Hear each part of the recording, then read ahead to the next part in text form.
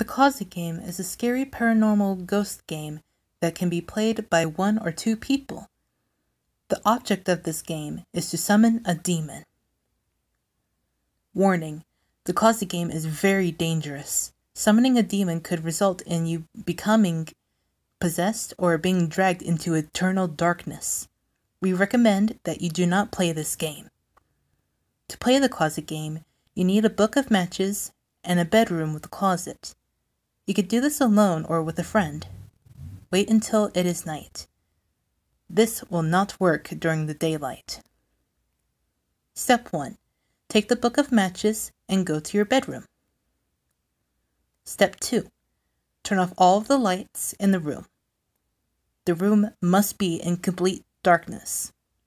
If there is a light in the closet, make sure it is off. Step 3.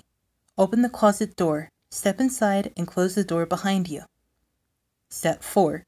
Stand in the darkness for approximately 2 minutes, facing the closet door. Step 5. Take 1 match, hold it in front of you, and say, "Show me the light or leave me in darkness." Step 6. Listen very carefully. If you begin hearing faint whispering, light the match immediately.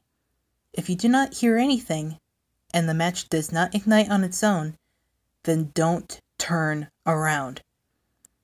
If you do not light the match fast enough after hearing the faint whispers, you will feel something grab you from behind and drag you into eternal darkness.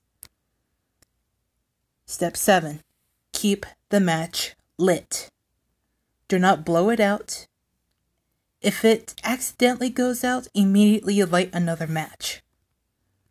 Step 8. Holding the lit match in front of you, open the closet door slowly and step outside. Do not turn around. Close the door behind you. Do not look inside the closet. From now on, you must make sure you always have the light on when you look inside the closet.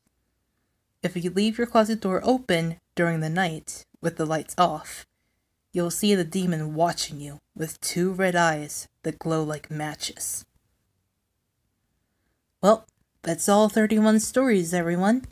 I hope that you guys enjoyed listening to me read all those stories, and I hope that you all have an amazing Halloween.